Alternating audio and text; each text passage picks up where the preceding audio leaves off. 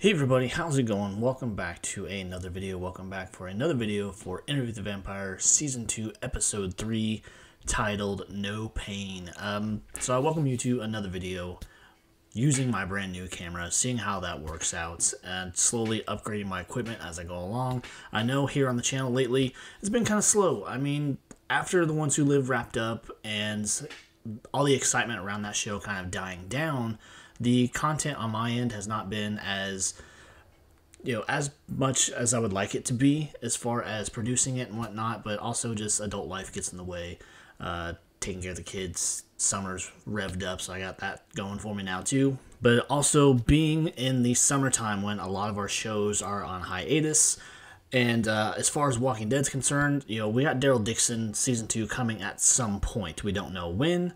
We don't know as far as when that's going to happen. We don't have any time date or time frame as far as a trailer or premiere or anything in sight. The premiere is going to be a early thing at the Tribeca Film Festival, which is going on here in a couple weeks. And as far as after that, when it's going to be released to the public, we have no idea.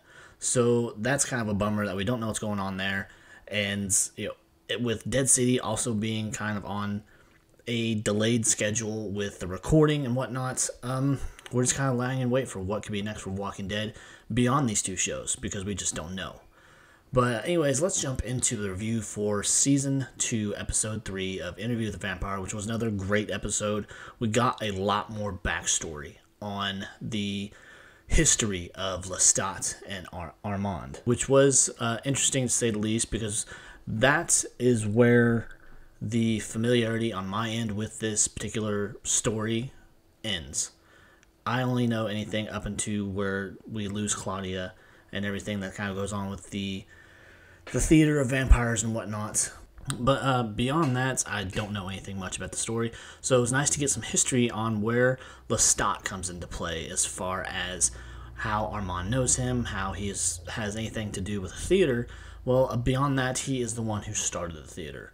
And Armand comes across him, and up until this point, Armand has his own little coven of vampires, and they are living in the sewers. They're living in secrets. They, feed when they can and whatnot, but beyond that, they don't really go out into the world. They keep their existence very secret until they learn of Lestat and his pompous and outright doing what he wants attitude as far as vampires are concerned, because one of their 5 rules, which is to keep secret.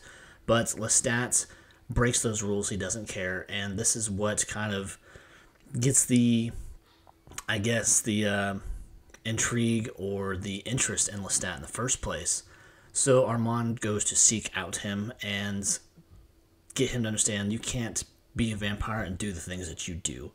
You cannot be out there, out in the open. You cannot associate with mortals. Any mortals that know of what you really are supposed to die soon after. But he actually takes on a mortal as a lover. And so Armand confronts him about this, that you're not supposed to associate with humans beyond that they are a meal, nothing more, or slaves or something like that. This is where we get some background on them, how they meet, how their relationship develops, and how Lestat is basically solely responsible for starting this theater, getting Armand and his coven of vampires where they are, where they're killing in plain sight, and no one is the wiser. They think it's part of the show. And we kind of get some more on Lestat. We don't get anything present day of him as of yet, and I'm not sure if we will. We get just the history of how he plays into Armand and Louis' story. And so we're getting this background, and we find out Lestat is, as we suspected, he's a very self-serving individual. He is all about him. He says that he's in love with Armand. They have a short-lived relationship, and then he just disappears. And it's a good century or so before Armand even approaches the idea of caring for someone on that level again. He just carries on developing the vampire theater and doing their business, killing in plain view of everybody, and just making people believe that it's all make-believe, that it is not real, that they are not real vampires.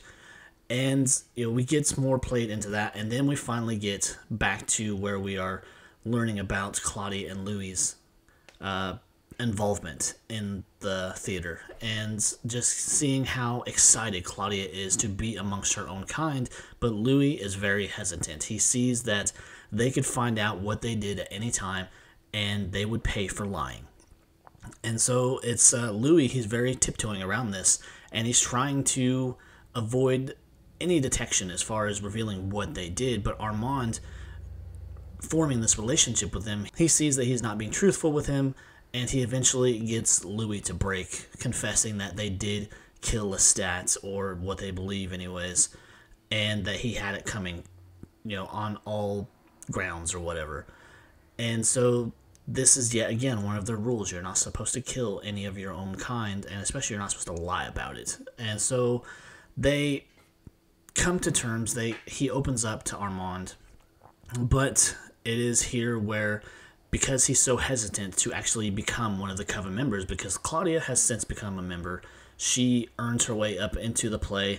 But I think the next episode, especially as we get up to the climax of Claudia's story, she is going to find that it's not everything that she would hoped it would be. And so Louis, being standoffish and everything, makes all the other vampires very suspicious, and it kind of goes along with one of the guidelines or rules that they are not supposed to be known about and whatnot, even if it's by another vampire. So they task Armand, being the leader and all, that he is supposed to kill Louis, but of course he doesn't. He lets him go. And so now we're left waiting what's going to happen as a repercussion for Armand not doing that. I have a pretty good idea, but it's all just been an exciting development of story. I'm hoping that we do see some present day Lestat. I'm not sure if we will. If we do, it probably won't be until the last couple of episodes, and I think there is only 6 to 8 episodes, because the way the shows, a lot of shows these days, they don't draw it out past that many.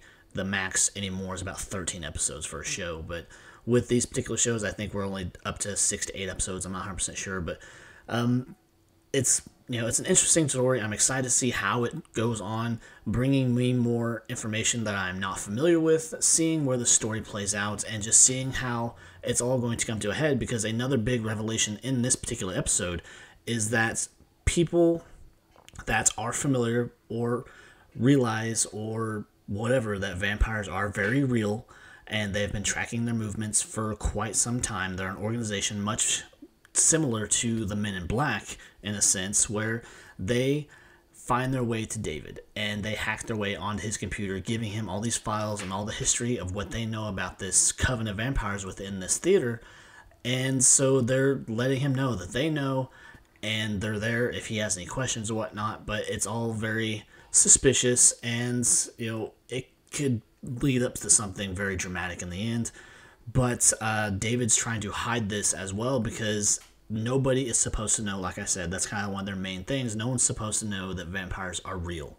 And so we're waiting to see what happens with that. If they do, in fact, go after him, or some big thing happens where we see a lot of death. Maybe we see David die. I'm not 100% sure about that one, but just there is something else kind of brewing in the background, and I'm ready to see it. I'm excited to see how that pops up, because this information that this organization is providing is lists of potential victims, lists of activity, lists of members of the coven and the people that made them, and all this. So it's a collection of history about what David is trying to understand, about the story that he's trying to get from Louis and Armand, about Claudia, how things went south with her, and the things that happened to her. So it's very exciting. I'm ready to see what else this story brings, and just see how it develops. I'm ready to see how it ends for the most part. I'm excited for it, but it's been a very good series up until now, so I imagine the rest of it is going to be just as good.